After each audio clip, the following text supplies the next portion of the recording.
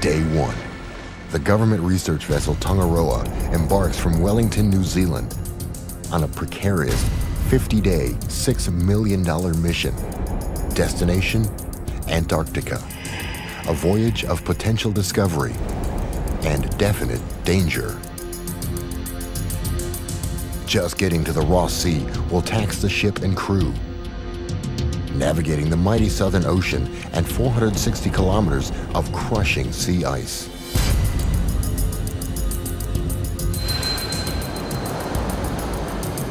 In this International Polar Year, Tongaroa will join 17 other ships in a top-to-bottom census of Antarctic marine life.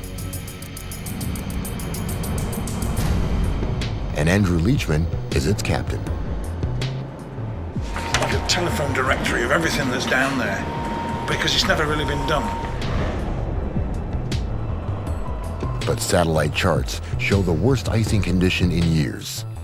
Even with Tongaroa's 70-meter-long reinforced hull, this could be a mission impossible.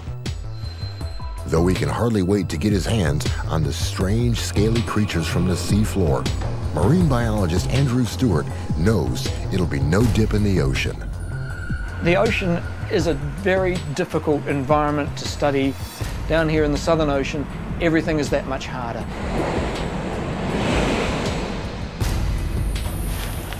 You've got to kit up like the Michelin Man to get out on deck. Everything takes so much more effort. Whatever happens, the 44 scientists and crew know they'd better play well together, because there's no turning back. They certainly won't lack toys. The team has new gadgets, new cameras, cutting-edge science to help them check the health of the ocean. Has overfishing caused harm? Is global warming forcing a sea change? The scientists aim to find out. Once they get past the seasickness. Ship's doctor, Jenny Visser, takes her job very seriously. Tongaroa will sail well beyond the reach of a helicopter rescue. If illness or injury strikes, help will come by slow boat or not at all. Dr. Jenny's skills could mean the difference between life and death. Right, how are we doing? Yeah, good. Bergie bit, just over here. Yeah. 6 days out, the team spots its first iceberg. See that? It's on the radar. That's good, that's good. A free-floating chunk of ice calved off an ice shelf. This legendary menace of the high seas reveals only 1/8 of itself as it glides aimlessly and destructively through the water.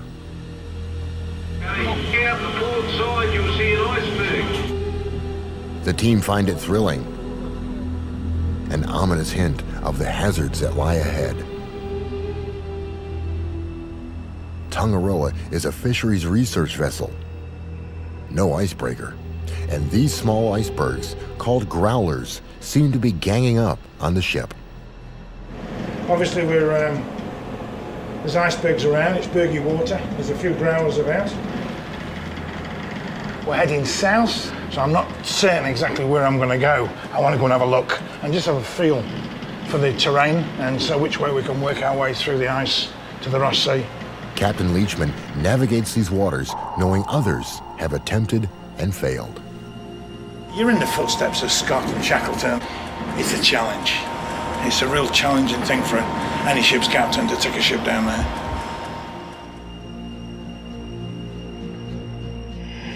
In 1914, Sir Ernest Shackleton's ship, Endurance, became trapped in sea ice. He and his crew spent a grueling winter battling the elements until the ice ultimately crushed and sunk the ship. It's an epic tale of Antarctic survival. And it replayed in 2007 when ice engulfed the tour ship Explorer in Antarctic waters. Read the history and you'll know I am very careful because I know the rules. The rules are simple. Never underestimate the ice and never turn your back on it. Satellite ice charts and reports from other ships will help guide him to the thinnest parts of the pack ice. Head scientist Stu Hanchett worries about the encroaching ice barrier scuttling their plans, but he trusts the captain. There was quite a bit of a concern whether we would in fact be able to get into the Ross Sea and achieve some of our objectives. We envisaged probably taking 2, maybe 3 days to break through the pack ice into the open waters of the Ross Sea itself.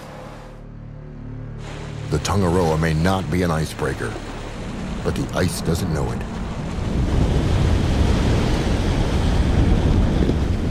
The sharp prow makes short work of it, for now.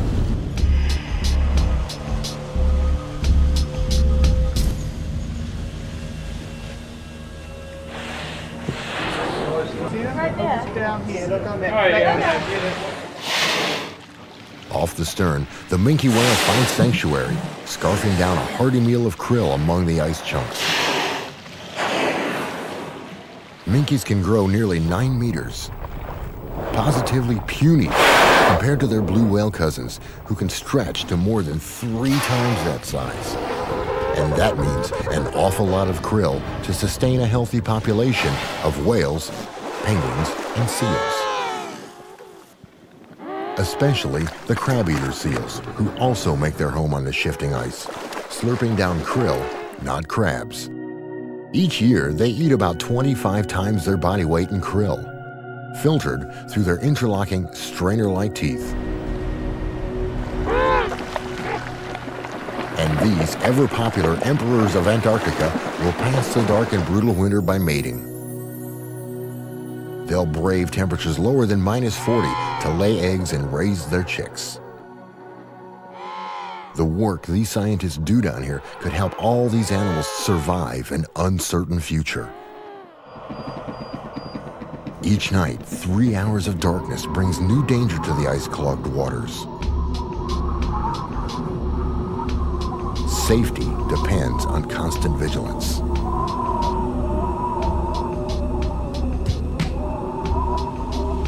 And this is only summer ice. In the winter, Tongaroa wouldn't stand a chance.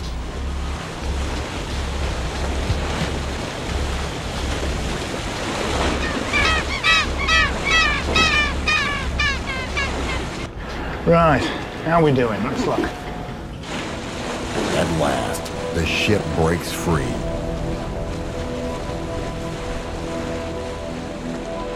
By now, Tongaroa has spent 10 days at sea, nearly 4 of them packed in ice. Wind and currents keep this part of the Ross Sea ice-free in summer. Voyage leader John Mitchell can breathe a little easier, but experience tells him he hasn't seen the last of it. It's always going to get in the way, regardless what you do. Even on the best ice years, you still get ice, and it's always where you want to be. While the sea stays calm and free of ice, the team prepares to plunge into an alien world. For the first time, these scientists will get to see what's down there, courtesy of the deep-towed imaging system they call DETIS, custom-made for this type of deep-sea exploration. Its high-definition video and stills cameras will act as the team's eyes in this high-pressure, low-light environment. Okay, we're ready to go. And we're in position, going ready.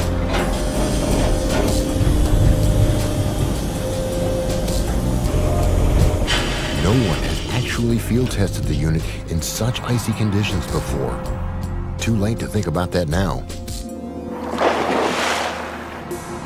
Like an explorer dispatched to a foreign world, the imaging system begins its fact-finding mission.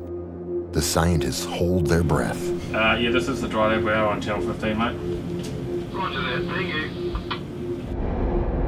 Nobody really knows what's down here. At last, the ocean floor. Andrew, could you just hold there for a moment, please? Recording now. To a marine biologist, this is big. Like the first moonwalk.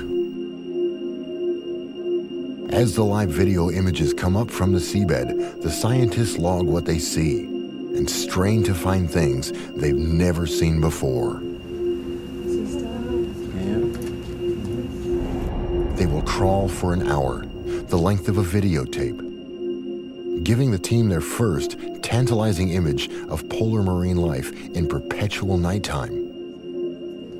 There's quite a lot of fragments of things here, isn't there?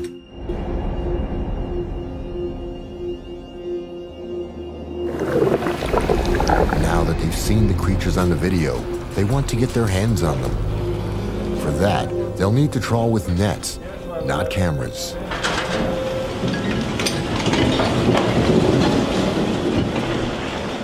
They approach trawling systematically. First, they'll trawl the bottom of the ocean, sweeping across the floor to sample the bottom dwellers. Then they'll trawl at mid-level, collecting samples of free-swimming fish. Then skimming the surface for plankton. They'll also use specialized equipment to sample water and mud from directly beneath the ship to study its microbes and chemical makeup. As a commercial fishing practice, bottom trawling dredges up worldwide controversy because of damage to the seabed. Science, however, takes a gentler approach. You know, we have limited our trawls to about 15 or 20 minutes bottom time. The actual percentage of the total seabed area impacted by the bottom trawl is very small. It's chilly cold. But the bottom trawl doesn't even last 15 minutes before the rough seabed forces the crew to pull the net. That's the cue for American marine biologist Christopher Jones to grab his gear. This will be exciting. The anticipation makes the scientists forget all about the minus 10 degrees Celsius conditions. And Andrew Stewart thinks all of his Christmases have come at once. It's going to be a bit like Santa Claus coming up the stern ramp there. We don't know what's going to be in that sack. Could be a pair of socks, or it could be a new bike, who knows. Now this is good. We've got all sorts of things in here. Santa must be pleased with Christopher Jones. There's a big Disosticus, a big, beautiful Disosticus mawsoni. That's what we're looking for. We got a good one here. Disosticus mawsoni, the Antarctic toothfish, one of the giants of the marine ecosystem. On the menu, it goes by Chilean sea bass, and it's harvested by the thousands. If it disappears from the ocean, more than dinner's at stake. A nice diverse catch here. It could mean an ecosystem on the brink of collapse. This is the fish that is probably the most economically important species that's being caught by the commercial fishery in the Southern Ocean. This is a fine specimen here of an Antarctic toothfish. This big guy tells the crew that all's well down below. The undersea camera built up the team's expectations about what they might collect. Yes! And the bottom trawl net delivers on its promise. Sponges, among the most primitive sea animals, have no nervous or digestive systems. They feed by filtering water through their pores. The trawl brought up an exotic specimen that weaves its body out of silica. That's a hexactinellid sponge, which is also known as a glass sponge, and a very slow growing, very irritating if you get any of the spicules on you. And Santa's sack has delivered a special gift for Andrew. Snailfish. Fantastic. Snailfish are poorly understood, and Andrew may have found a new species. Some of these beauties down to the lab. It's good of all.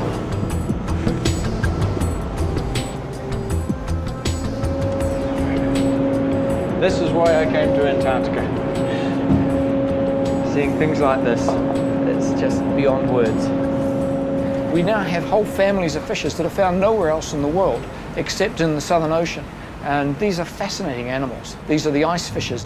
Temperatures above 5 degrees Celsius are too hot for them and in fact are lethal for them. The sea holds a dizzying variety of fish to baffle and thrill marine biologists. Nature even saw fit to make about 115 species of Andrew's snailfish.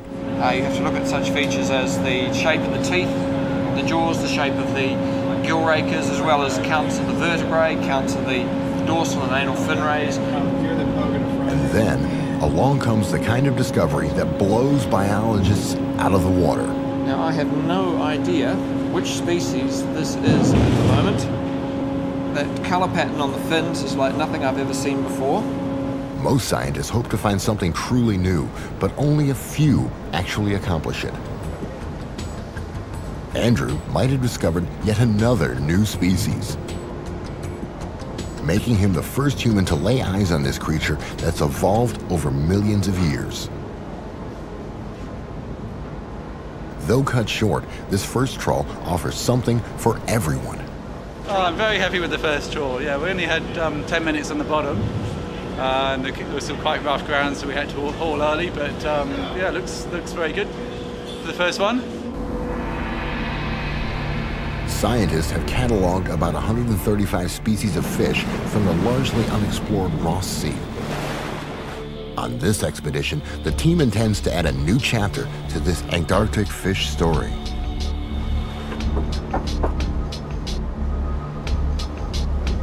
In the depths of the ship, the team studies the fish finder to locate schools of small fish and krill, the foundation of the elaborate food chain. Since big fish depend on little fish, the scientists want to check their health. That means another fishing expedition. Yeah, hi Andrew, it's Richard here down in the acoustics lab. We're seeing a bit of a mark on our sounder down here. We're quite interested in doing a mid-water trawl. The target's spotted. The net's deployed.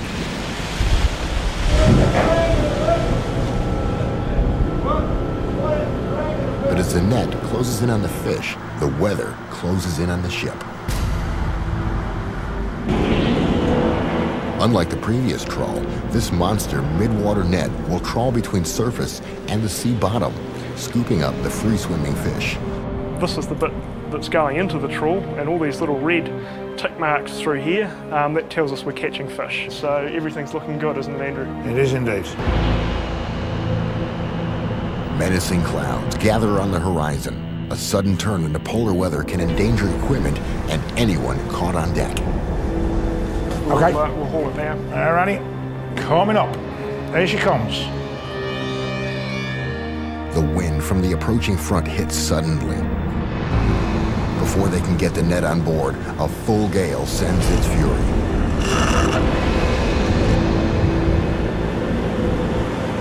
Hold it now, hold it now.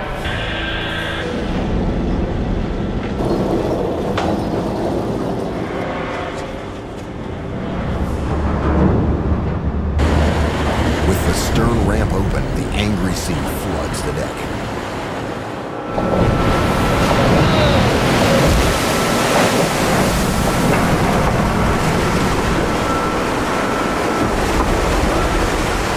Waves crashing over the stern can easily sweep a crew member into the icy, churning sea, where the cold shock can kill in 3 minutes.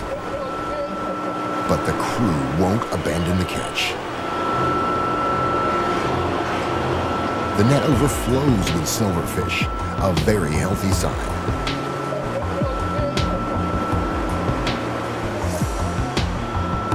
It's one of the most abundant species in the Ross Sea. It's eaten by quite a lot of species, so it's important in the food chain. Among the mass of silverfish, Andrew spies a lethal predator most likely feeding when snared. What's the name of that again, Andrew? Daggertooth. A daggertooth. Wonder what was called that. Stick your finger in his mouth, Chip. This striking find wields a mean set of chompers. It's a pretty fish. Comes up underneath like that, bites down, chomp, reverses, and it severs the spinal cord. It's paralysing that fish, turns around. The ferocious storm puts a halt to the science program. The ship slows down to ride it out. Nature runs the show now, and the team battens down the hatches. This isn't fun, you know. Despite the boats pitching and rolling, life goes on. A well-stocked galley serves those who could still manage to keep the food down. Whatever the sea throws at them, the team takes in stride. though striding in heavy swell does take some practice.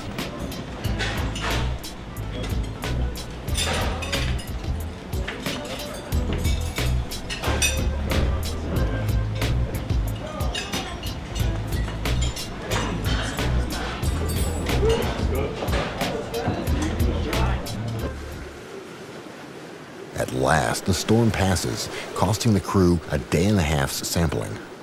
You might get caught up in the science, John. Microbiologist Julie Hall's work involves checking the health of the Southern Ocean's tiniest residents.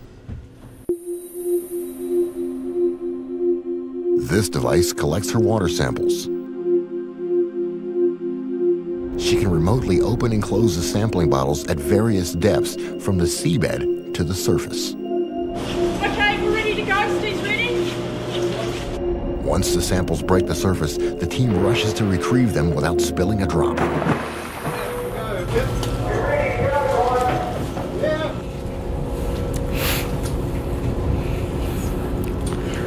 As you can see, it's a difficult and dangerous operation, and the deck crew have to be really careful bringing it on board in such rough and slippery conditions. So we're going to pull it round into the garage so that we're out of the wind with the sampling, and then we'll start taking the samples off the bottles. She wants to see if increased greenhouse gases in the ocean have any effect on life down here. She'll measure chemicals, water temperature, and bacteria in the sea. We've got the water from that coming out and going in about 10 different directions for analysis of nutrients in the water, chlorophyll, phytoplankton. We're also looking at viruses, the microzooplankton, those very, very tiny zooplankton. Her work in this far-off sea may have global implications, but Julie's about to feel the full weight of her isolation from the world back home.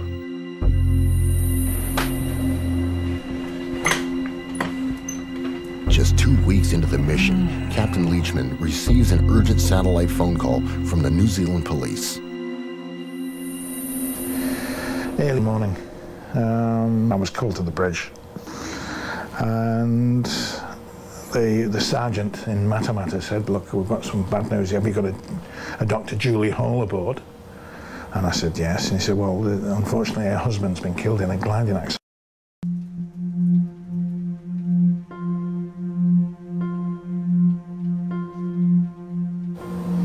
Anyway, what I did do is got Julie up and sat her down. It was my duty to inform her. And it's a very, very difficult thing to do. So I'm awfully sorry. I've got some bad news, and your husband's been killed.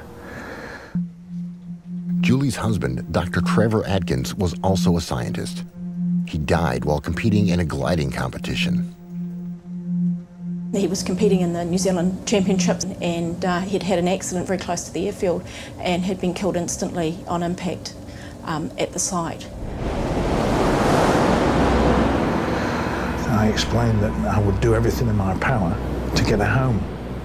But the difficulty, of course, of being isolated where we were, there's no guarantee we could get her off.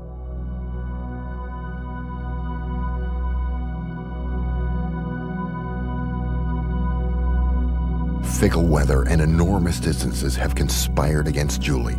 By now, Tongaroa has sailed well beyond reach of any helicopter and too far out to turn around. If Julie has any hope of getting home, Captain Leachman must find a nearby ship able to make the journey.